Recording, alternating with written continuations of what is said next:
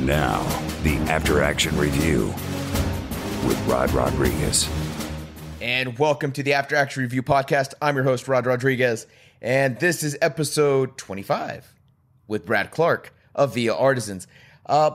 This is a really special episode for me because I've had the privilege of having worked with some amazing people. One of the first jobs I got out of the Army was with a company called the Previous Group, where I worked as a consultant. And it was there that I met a bunch of other veterans, undoubtedly some of the most talented and some of the smartest people I've ever worked with. But it was also funny. It was also kind of strange and funny because everybody that came from that group, when the company, it downsized, that's a really nice way of saying it, and we all had to go our own separate ways, so many of us went into entrepreneurship. So Jamie Goodori, he's been on the show, marriage family counselor, a Christian counselor, doing his own thing, has his own focus, his own business that he's doing. Mike Allred, he was the first guest on the After Action Review podcast. This is the guy that sat through 5 takes, 5 hours of trying to get this show done with me for the first episode. The guy owns a Sick Fit gym in Round Rock, Texas. An amazing gym. I've always said it's the Apple Store of fitness. And now, Brad Clark. And Brad, I always knew Brad was very talented because I remember he made his own standing workstation, this beautiful, beautiful desk, handmade. And he's taken this from hobby to business. One of the cool things about Brad is how absolutely down to earth this guy is. Right away, I promise you're gonna get that home, that small town feel, and he's a genuine person. He is literally what you see is what you get. Honest to the core. I wasn't surprised to see the level of professionalism and absolute beauty that is in their website. The Via Artisans website it's gorgeous. And their blogs are fantastic. Look, I never thought, and I'm not BSing you because I'm trying to promote his business. I genuinely believe in what they're doing.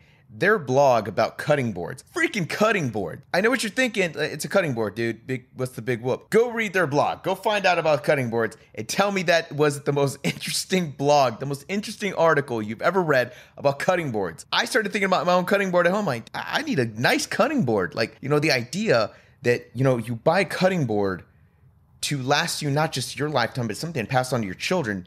Think about that. Your kids' kids could be using a cutting board their great-grandma was using.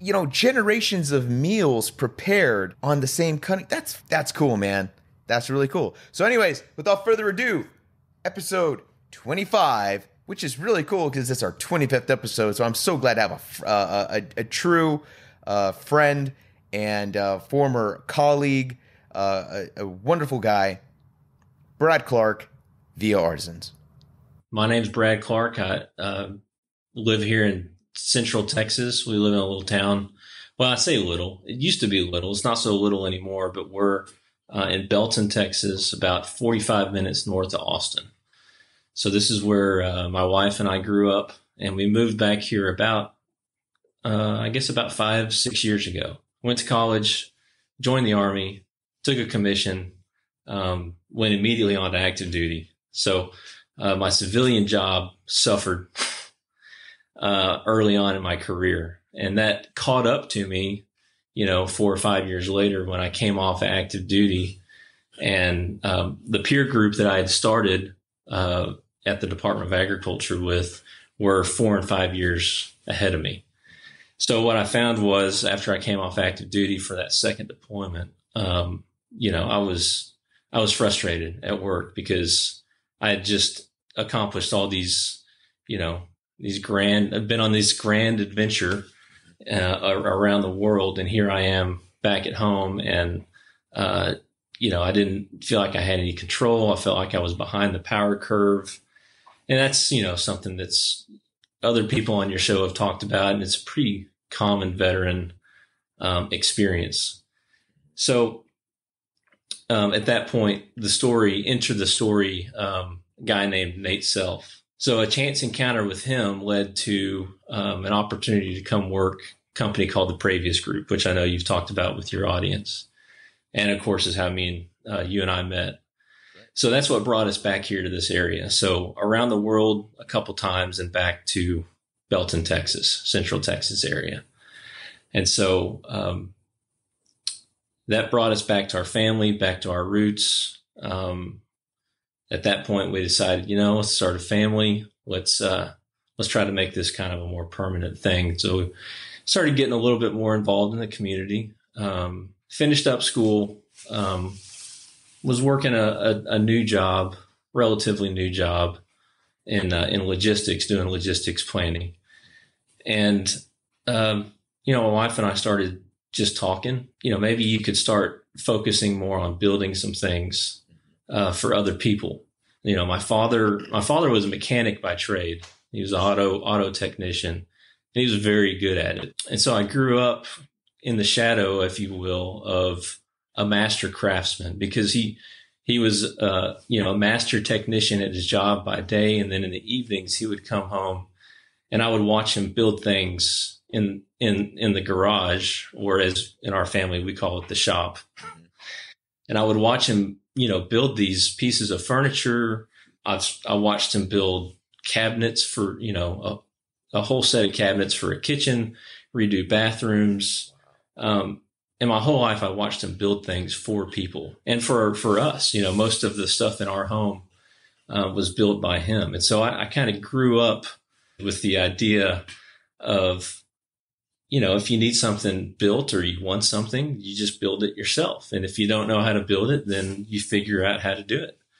And so my dad is, handyman doesn't even begin to describe what he is. He's the kind of person that's got the discipline and the patience and the talent to pick up something, and create something out of nothing. And so I picked up a little bit of that on the way. And when I came home from Afghanistan and Iraq, I was starting to get to the point in my life where I owned a home. I wanted to build some things, for our home. And so I started collecting tools and getting back into the woodworking. I had to reteach myself a whole new way to do woodworking because I hadn't done it since I had left home. And so I had to take and rely on everything that my father had taught me growing up and that I had watched him do, and then come up with my own approach to woodworking and how I like to build things, the things that I like to build. And it's been kind of fun to watch our two styles now that we work together on a lot of projects, since we started Via Artisans. I've taken everything that he taught me and I've added to it. And he's progressed a whole lot in his woodworking as well over the same years that I wasn't around to watch him. So it's been a really unique dynamic, but that's how I got back into woodworking and started taking on more and more challenging projects, to build more and more things around my house and things other people would ask me to build for them. Over the last 5 years, it's become a little bit more than just a hobby. So it became something that I decided, this isn't just a phase of my life. I'm not just going to be, a good enough woodworker to build a couple cabinets I need around the house. I came to the realization that this was something that, I was talented at, I had a gift for. I'm by far, by no means am I the best in the world at, but it became one of those things in life where I think I'm going to dedicate my life to this. If I look down the road, I can see myself 30, 40 years from now, still, waking up on a Saturday morning and going out to the workbench with a cup of coffee.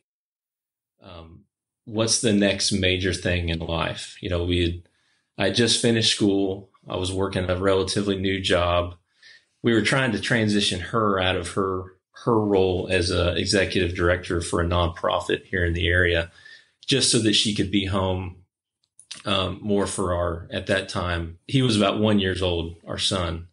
So we wanted her to stay home, trying to come up with a way to make a little bit extra cash. So the idea of, well, let's sell some things on Etsy. My wife, Molly, she kicked it all off with the just implanting this little idea of, well, have you ever thought about selling your craftsmanship, essentially, and using it for some financial income? And I had never aspired to be a business owner ever in my life. I always thought that was one of those things that is just reserved for those people who are just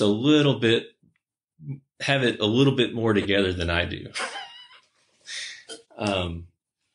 But she implanted that idea, and it was a seed, and it just started growing and growing, and it turned into this thing we now call Via Artisans. But at the time, Via Artisans wasn't something that I came up with like 5 years ago, and it's been lingering there, and I've been dreaming about it. This came up just kind of out of the blue. It started with the idea of, well, maybe you could sell a few things to help with some spending money. And then it turned into, well, I think we can do better than just selling on Etsy. We could build a website.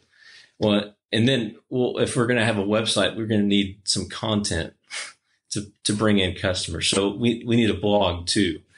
And if we're going to have a blog, we might as well, have our own shop. And if we're going to make stuff online, we're going to have different product lines. And if we're going to have different product lines, we need custom projects. Before you knew it, you were like, wait a minute, this looks a lot like a business. Yeah, exactly. Yeah. And I was sitting at work one day, and it just kind of hit me all of a sudden that you're capable of doing this. And, I've always been a very self-critical person. And so that's something that I've been working on a lot over especially the last 5 years, and I had some experiences toward the end of my military service that turned me into a very introspective person. Mm-hmm.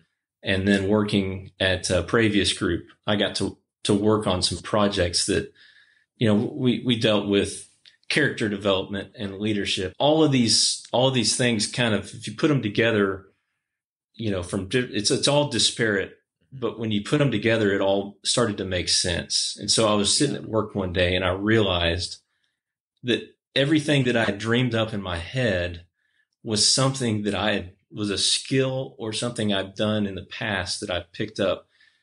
And I realized that the idea that I came up with on my own was a combination of all these little parts that now fit together into a potentially cohesive business. And it was so exciting when I finally realized that. And it was really exciting because, this idea almost came overnight.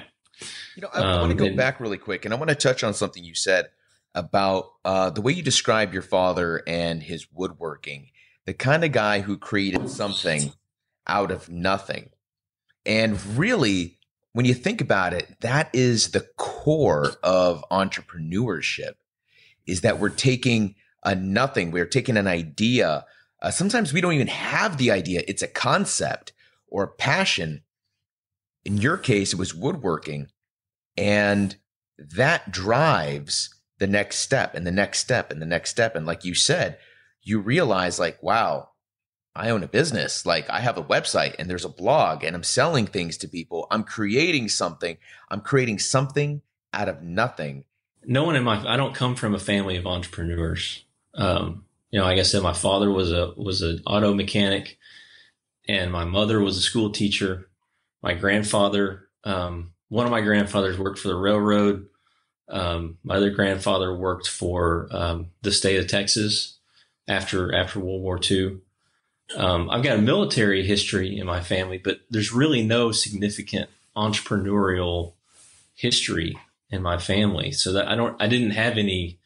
I think that's part of the reason why when I was growing up and even into my up until about a year ago, I never really even considered that entrepreneurship was not something I thought that I was capable of doing. Honestly, I thought there was some sort of secret sauce that somebody had to show you, behind the curtain, and I was not allowed back there. And all these people who who had the courage to go do that somehow had some sort of secret that nobody else does. And that, obviously That's a common thought, though. I mean, I thought this it is. thing. Yeah. I used to think the same thing, that business owners knew something that I didn't.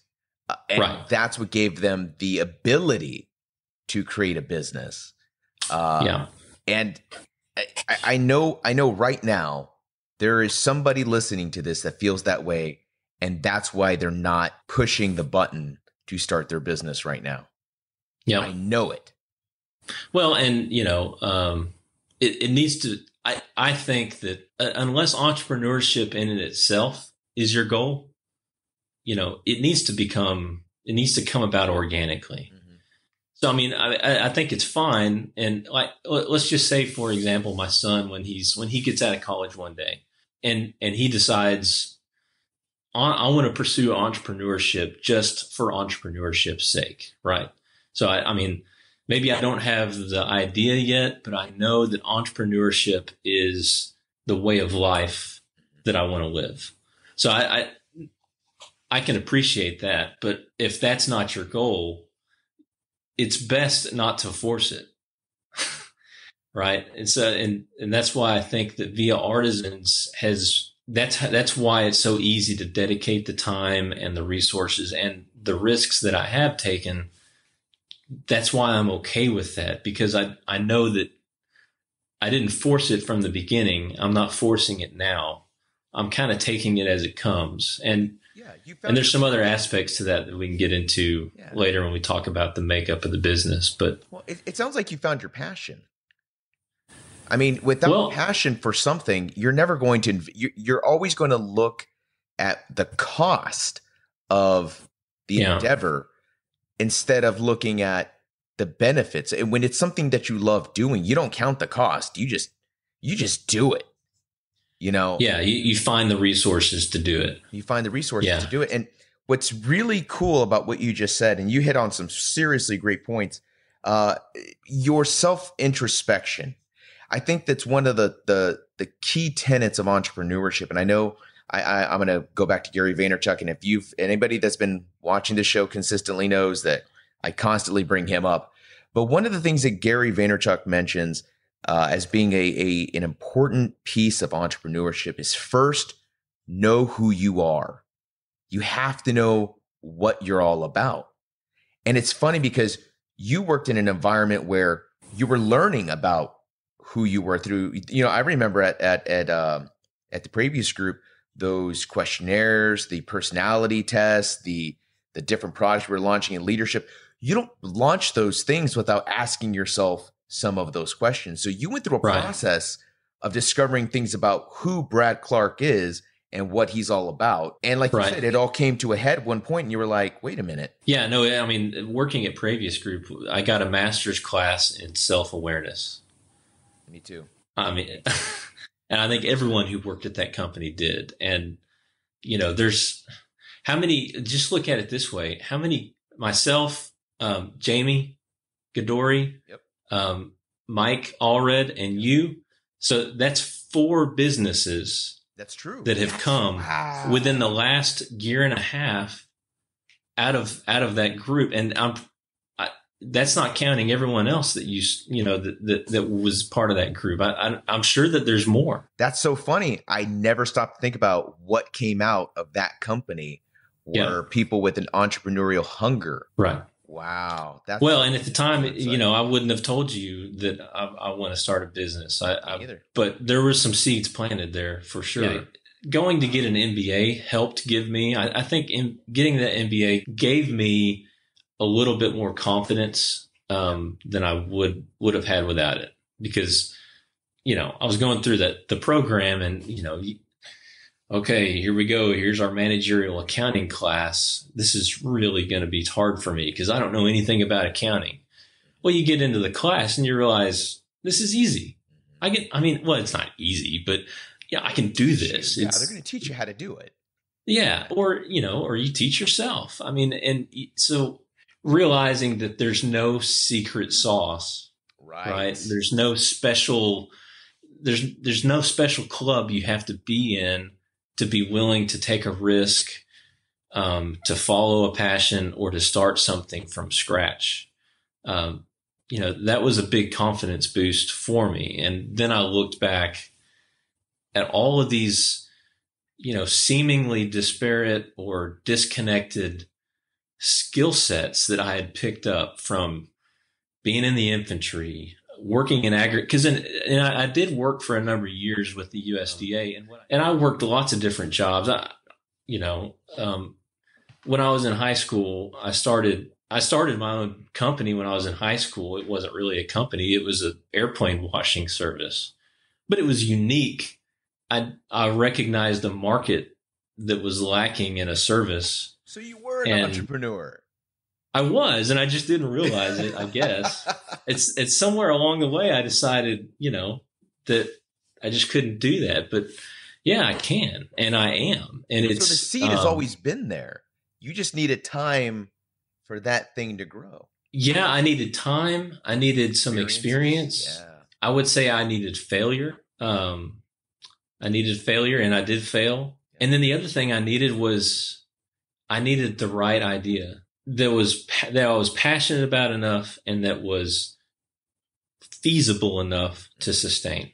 I could have come up with an idea that I was only passionate about, but if I didn't think critically on it, it could have just been a flash in the pan kind of idea. And I would have gotten down the road and realized, well, I may be passionate about this, but it's not really all that realistic. But what I did was I took the time to come up with something that I was passionate about. And then I had the ability, to really think critically on it and to mull it over. And Molly and I hashed out the idea over months and months. But our vision is that Via Artisans is a company that is devoted to bringing craftsmanship and artisan work back into the American home. And that's the overarching vision of Via Artisans. Via stands, in Latin, it means the road or a journey or the way to. And in English, via is used, as a shorthand for brought to you by or of. And so the idea is that when we give you a product from Via Artisans, you're getting something brought to you by an artisan. So the idea of artisan is countercultural to what we see when we go to Walmart, what we see when we go to Pottery Barn, because we live in a world where even our furniture, stuff that is in our home that we buy with the expectation of it being there for years, frankly, is disposable.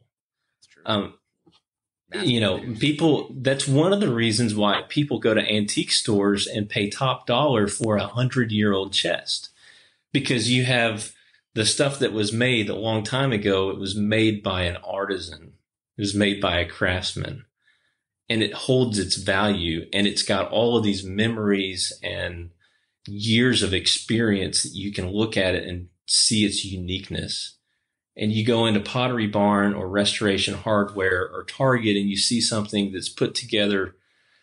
It's made out of all kinds of products that really aren't wood, but they spend a whole lot of money to make it look like wood. And at the end of the day, it's not something that you can pass on to your grandchildren or even your children for that matter.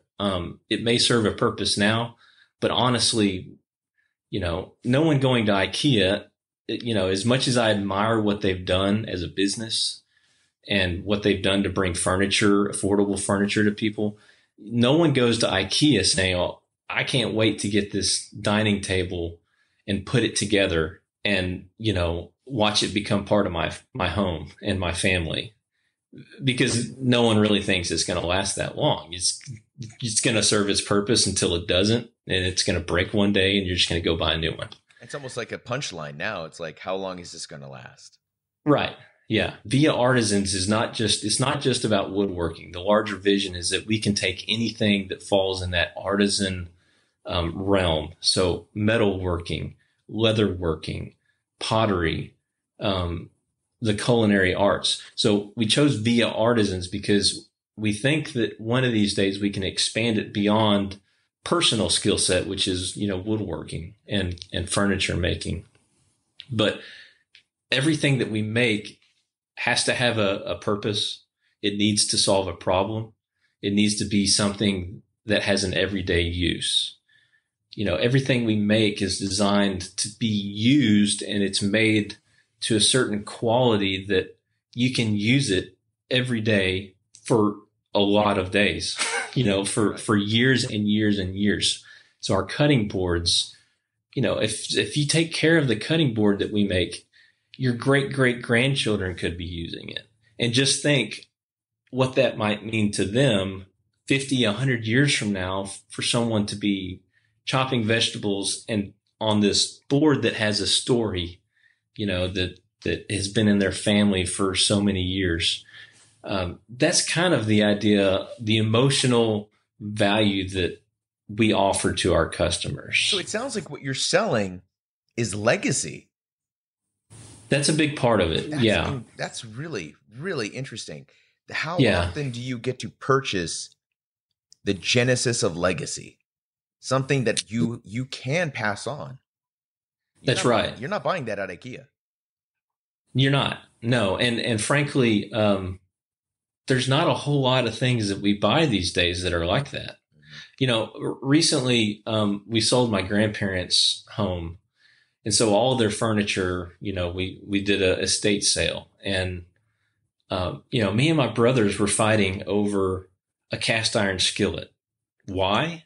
Not because we couldn't go out and buy a cast iron skillet, but because that cast iron skillet is the one that we ate eggs out of and hash browns and watched our grandmother grill up hamburgers for our entire lives. And that skillet's been around for, I don't know how old that skillet is. It might be, 100 years old by this point, or at least 50 years old. But yeah, there's a value in that, and to the right customer, they can see that. And so, furniture is one of those. Furniture is not quite a commodity. Certain types of furniture, I guess, are. Everybody needs a table. Everybody needs something to put your TV on. There's certain things that are. It's a commodity business, but there's different markets within the furniture world. Just for example, of what people are willing to spend their money on and what they want. Do they want something unique? And design these days is a really big thing. Everyone who owns a home, and especially if they're married or have a family, the wife's looking through, they're looking at Pinterest every day, and they go to the grocery store and they see home and garden and Southern living, and they have these beautiful, vivid examples of what your home should look like. Right. And so there's all of these influencers telling us what our homes should be. And then you have to go out and buy all the stuff to create that vision for your own home. Well, and often what happens is people end up buying cheap stuff, but what we end up doing is making all of these fake settings in our homes because it looks like what we think it needs to look like. Right. And what we're saying at Via Artisans is we can help you accomplish that, but it's going to be the real thing. It's not going to be made to look like the real thing. It's going to be that thing that you want. If you want a farmhouse dining table, we're going to give it to you, but it's not going to be made to look like a farmhouse table. It is going to be a farmhouse table. It's going to be solid wood. It's going to be put together like it would have been made 100 years ago. And that thing is going to be around as long as you want, as long as you don't drop it from the fifth floor of your building. It's going to be there for you.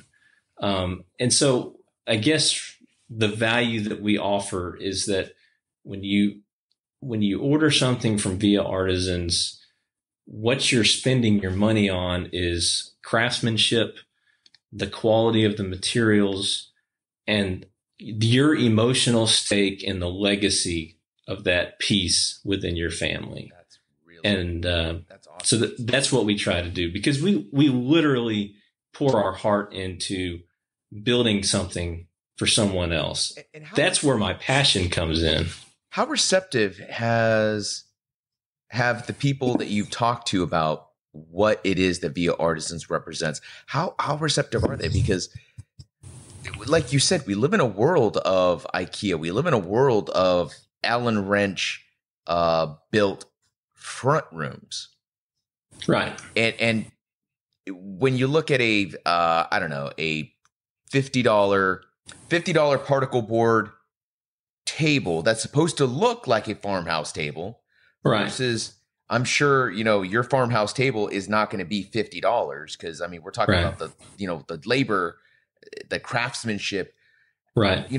How have you dealt with confronting that dichotomy of cost and value? Well, honestly, that's something we need to improve on. It's something we haven't done as much as I'd like to. I think that we've started to do that with some of our products on the blog. So we've got some blog posts up that are one of the cutting board posts comes to mind. So in that post, we sell. By the way. Oh, well, thank you. Yeah, that was really cool. Yeah, I thought it was too long, but I'm glad you liked it. So we offer lots. I don't know. I think we have maybe 4 or 5 different types of cutting boards right now that we sell as, hey, these are kind of standard products, and we make lots of cutting custom ones as well. So I thought, well, you can go to Bed Bath & Beyond and you can find a 14 by 18 inch cutting board for $40. So why would a customer come and buy mine that costs $60 or $70? I need to communicate what the difference in value is between mine and my competitors. And that's really just, that's business 101. Yeah. And I'm glad you brought up that particular blog. I know nothing about woodworking, bro. Nothing. That's okay. You don't need to. Most people, I don't think most people do. I think that we've come to a point with the cheap stuff that we stopped caring about understanding what it is that's around us. What is the wood that we use? What wood is good for what purposes? When I went to your website and I went to that blog, I read it intently. I was genuinely interested in this blog because it was telling me something about an item in my house that I've seen and used hundreds of times. Yeah. But now I'm realizing I didn't know anything about something as simple as a cutting board, like the way that the grain is going and why you want it to look this way, and which, depending on what you're going to be cutting on it, this is the way you want it to be. I educated myself on that, and I realized, I'm not even kidding, man. As soon as I was done reading that, I went back because I'm reading this on my phone. And I got wrapped. I was at dinner. I was wrapped up in this art in this blog. And then people started talking to me. And I look at the guy next to me like, bro, did you know that cutting boards come in like these different types? I never knew. He's like, what are you even talking about? Yeah. But it got me psyched up because I now know this. And then I went to the next blog. And the next blog, I liked your education of the general public. I think it's going to have a lot to do with conveying that value, with conveying the, hey, yes, you can go purchase the $40 Bed Bath & Beyond plastic. Here's what you don't know. And here's why this is so amazing and why you need it in your home. And I was like, dude, I need to get one of these. Yeah. And, we have so much stuff in our homes. Right now, there's a vet who might be listening to this in their car, driving to work, doing that 9 to 5. What's your advice to that veteran artisan who wants to break out but not sure how? Well, I would say come up with a plan before you assume any risk or make any firm decisions. Because like I said before, my personal perspective is that passion is good. Passion is an awesome motivator. But passion is not enough by itself. And so I had talked about earlier, I mentioned that, this was something I was passionate about, but I also made sure I took the time to think critically about it and vet it as an idea long term. So where we're at right now is I still have, my 8 to 5 job. Molly, we were able to get Molly home. So Molly doesn't work full time. She still does consulting work on the side. So, I wasn't able to just risk my mortgage for all of this. Right. And you shouldn't. I mean, that's not a smart idea.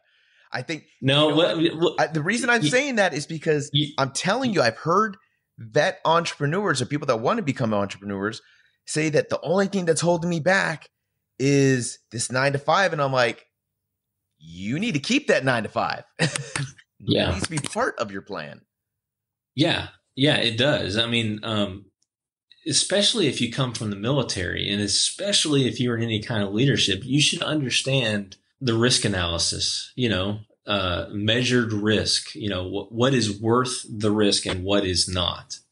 And you need to apply that to your life. I think that if I could have easily just gone off and started a website and started a company and called it Brad's Furniture Company. Right. And honestly, I might have I would probably be more profitable than I am right now. The problem though is what I've built right now is I've built it for the long term. I've built it with a long-term play in mind. And if I just ran off and said, I'm just going to follow my passion and I'm going to start this furniture company, I'm just going to start cranking out pieces of furniture. Yeah, I might be more profitable than I am right now, but at some point, passion is going to run out. And if I didn't take the time to build in the mechanics of it and the processes, and if I didn't build it for the long game, it's going to sputter out eventually. So what's in the horizon for Via Artisans? Well, I think in the horizon, the logical next step in growth for the company is that I can spend more time at it. And there's some other things, the 8 to 5 job, I don't see me leaving that anytime soon. There's some milestones that the company, that Via Artisans needs to hit before I can feel comfortable doing that. Now, there's a whole lot of things I can do. There's still a lot of capacity in just the, 25 to 30 hours I put in it on generally a weekly basis. There's still some more capacities of what I could do there. And so that needs to be, growing the blog is going to be really vital. Growing the capacity of our output capacity. So being able to do more and more projects in a shorter amount of time. And so that's why we set up the online standard orders. So like our smaller items that are easily shipped, cutting boards, serving trays, that sort of thing. Those are items that I can get in the shop and I can make in batches, small batches, but I may make 30 cutting boards at a time. And then I set them off on the shelf and, it becomes inventory.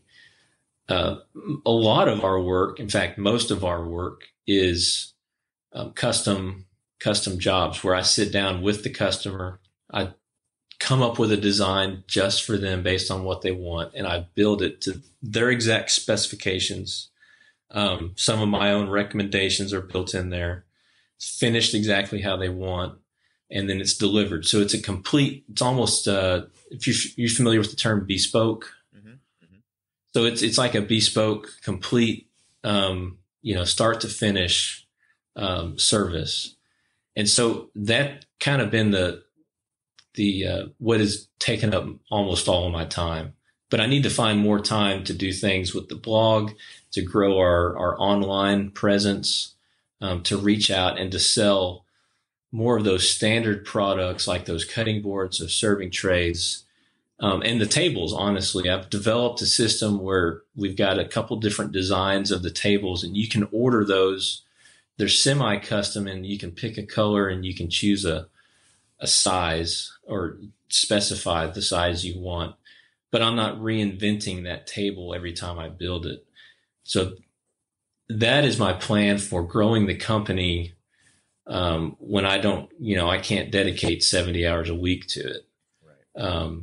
Because those are kind of the smart plays in terms of how do we grow revenue, increase our customer base without, a 100% increase in our time commitment.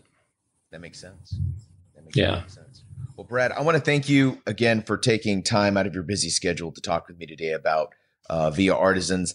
I've said it before and I'll say it again. I think that you have a remarkable website. It's beautiful. I love what you guys are doing with these blogs, and the level of craftsmanship that I see in your product line is unreal. Just unreal, man. Thank you for that. We put a lot of work into it. The website is all you can thank my wife for that. She's the what's the right word? She's the lady with all the good taste, because she's got great taste. I was going to say she's the artisan essentially behind how all that came together. Oh man, it looks amazing. I was definitely, you made me look at my own website like, what am I doing? I felt really crummy. I used to be really proud of it because I was like, I built it myself. And then I looked at yours. I was like, oh, dude, I built garbage. Well, then you know how I feel every time I go on Instagram. I follow all these other woodworkers and I'm like, golly, that's incredible. But hey, man, we're on our own grind, and it's ours, and that's pretty cool. All right, man. But hey, thanks again for everything. And you know what? I will definitely be in touch with you again, and I'd love to do a follow-up. Yeah, I'd love to. Anytime you want me on, man. I enjoy this. I love talking about it. I spend a lot of time in the shop running a sander alone with my thoughts. So anytime you get to share them, there you go. Yeah, get ready. Get ready. All right, brother. I'll talk to you later. Okay. Thanks, man. All right. That was episode 25. 25 episodes. That's crazy. Episode 1 started at my dinner table. I bought my first mic on Craigslist from a crackhead in Killeen, Texas. It went from a Yeti mic, a very old and barely functional laptop, to a MacBook and this wonderful microphone and arms and all the equipment that comes with it. I am truly inspired by every one of my guests, and I'm always inspired by the people that reach out to me and say, thank you for having the show. I learned something from this. This is not the sexiest show on the planet. Look, entrepreneurship is cool to think about. It's cool to listen to. These gurus have millions and millions and millions of dollars. Gary Vaynerchuk's, the Tim Ferriss's, the Tony Robbins. That's really cool because you see them, with their planes, and you think, wow, I could do that too. I don't have the answers. I've never professed to have the answers. I am on this journey with you too. I've never run a podcast. In fact, 25 episodes down the road, and I've made a whopping total, I'm not even BSing you here, $15. Well, you know what? I'm not really selling anything. I have a page on the website where you can purchase some of the books through Amazon, and I get a little something for Amazon as an associate, as an affiliate. My goal has always been to make this show about you, about entrepreneurs, about educating, inspiring, and promoting veterans and their entrepreneurship. Thank you for being here with me on the 25th episode. For me, that's a huge milestone. Let's see 50. Let's see 100. Continue to just support the show, support each other, like, listen, subscribe, and share this episode and all the other episodes that are on YouTube. Don't forget, we're not just on YouTube. It's not just a video show like now. Everything gets put into audio, so it's a podcast. It's the After Action Review podcast. So you can listen to this at the gym. You can listen to this in your car. You can listen to this while you're cleaning. One of my favorite things to do is to put on a podcast and go grocery shopping. So there's a tip. If you are going to grocery shopping, you hate it, and you don't want to hear the crap that they play on the intercom, put your headphones on. and listen to the After Action Review podcast. Listen to Gary Vaynerchuk podcast. Listen to Tim Ferriss podcast. There's some really other cool podcasts out there that I want to share with you. There's going to be a separate episode. It's not going to be an interview show, but definitely want to share with you some of the podcasts that I listen to and why I like to listen to them. And they're not all about entrepreneurship. Some of them are entertaining. You got to balance that out, man. You got to have some entertainment in your life. A little sugar with your vegetables. You know what I'm saying? You got to have a little fruit with your vegetables. So that's it. Episode 25, Brad Clark. What an amazing guy. I want to thank him again for taking time to be on the show. Guys, check out that website. Check it out. It's beautiful, man. I want my website to look like that. That's the freaking standard for a website. And their blogs, absolutely amazing. Their videos, fantastic. I look at Brad and what he's doing. I'm like, that's what I want to do. I want to be on that level. That does it. Episode 25 is come and gone. Looking forward to the future. Episode 26 is on its way. And I will see you there at episode 26. Oh, crap. Before I go, hey, make sure you subscribe right there. Click on my face. Subscribe to the YouTube channel.